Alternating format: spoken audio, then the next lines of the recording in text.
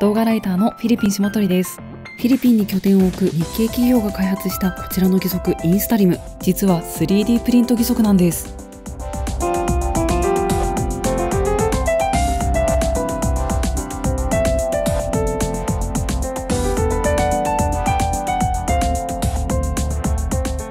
The data showed that only 5 to 15% are able to get the prosthesis.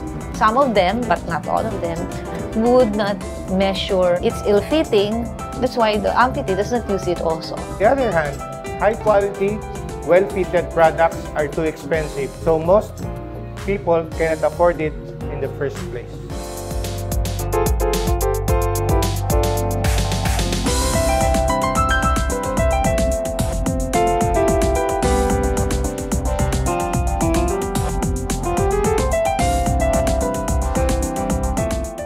見た目もとても安価な義足には見えなくて、見栄えもしっかり考えられていることに驚きました。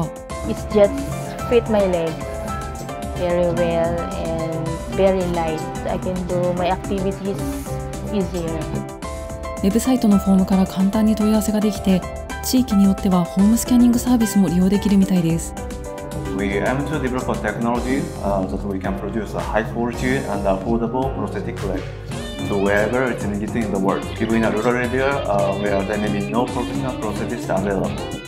フィリピンから生まれた 3D プリント義足が義足を必要とする世界中の人々に届く日が来るかもしれません。